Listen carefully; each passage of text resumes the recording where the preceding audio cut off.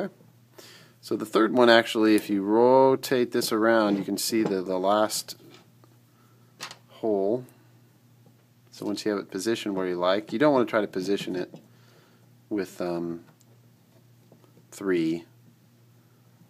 So I position with 2, put the last one in. Now it's good and tight, it's not going anywhere. So we're almost done. All we need now is the hot end, and it's a pretty easy affair. I like the wires pointing out this direction. Little less length for them to travel instead of the long way over.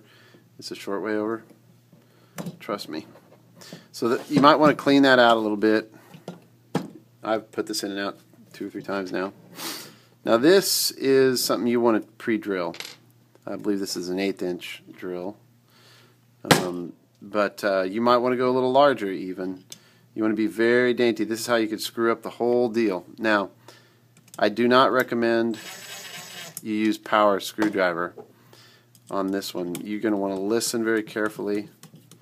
This is critical that you not ruin. There's a little bit of cracking there because it's really pinching tightly, forcing that groove. So it's pushing, because I'm putting in this side, it's pushing it this way. And honestly, I run a lot of these with just 1 screw. If you want to go crazy, you can put 2 screws in. That's why I'm sending an extra 1-inch screw. I can just hear it breach the other side. You could put, I send you 2. You could put both in, but honestly, this thing gets so tight with this little mechanism here. That is super, super tight. I cannot move it at all. But if you want to live dangerously, go for it. We'll see what kind of sounds this makes going in. I do these by hand. Don't do it. It's really tight. Don't do it with the power screwdriver. You'll just bust it all up. Then you'll have to come buy another one. I'm definitely going to die with carpal tunnel because I've turned a lot of screws. Actually, that went in really nice. I'm pleased. I didn't hear anything terrible cracking or anything. And I'm not going to over tighten.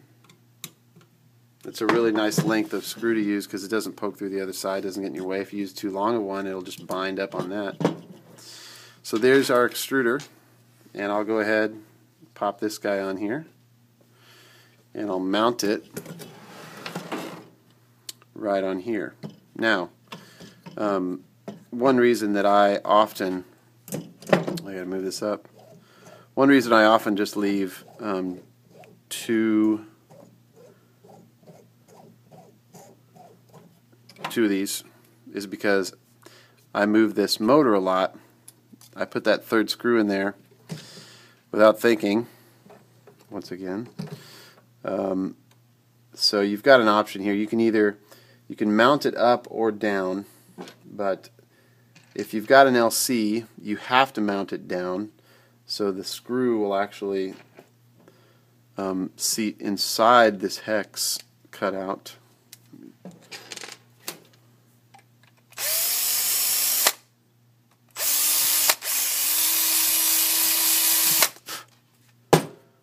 But on this model, we just make all the extruders the same.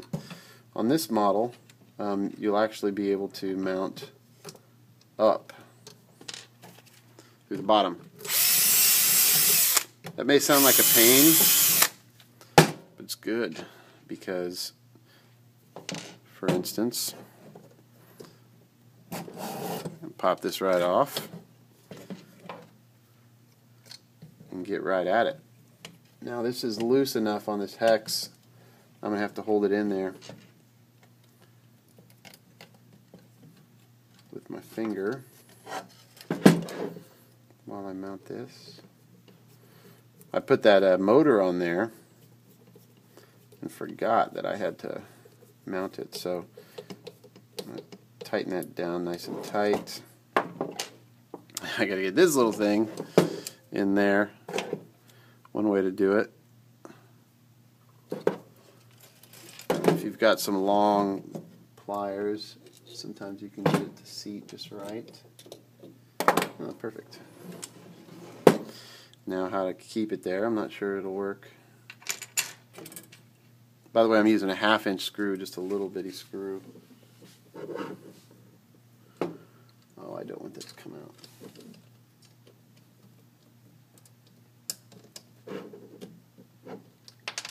Woo! Thought it had it. There it goes. See if I can luck out.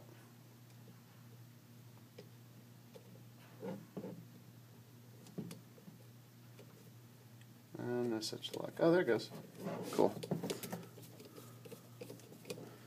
So the idea with this mount is you'll be able to take it off with a short screwdriver while it's on the bot. Just move the plate back, your little table there. Move this back and you can get access to it here, even with a long screwdriver. So you can take it off while it's there.